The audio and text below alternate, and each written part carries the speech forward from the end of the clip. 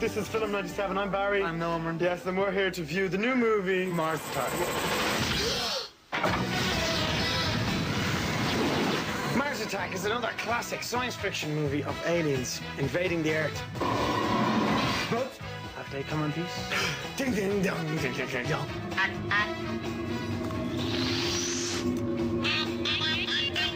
This film is the creation of weird but brilliant director Tim Burton, who is also known for his movies Batman, Edward Scissorhands, and The Nightmare Before Christmas.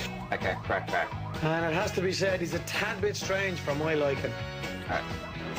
That's a Martian? Ew, that's gross. The most fun about making a film like this is growing up watching these movies. It's a chance to kind of recapture that feeling that made you want to go to the movies, made you want to make movies, actually. Anyone who's anybody is in this movie. Jack Nicholson, Glenn Close, Annette Bening, Pierce Brosnan, and Danny DeVito.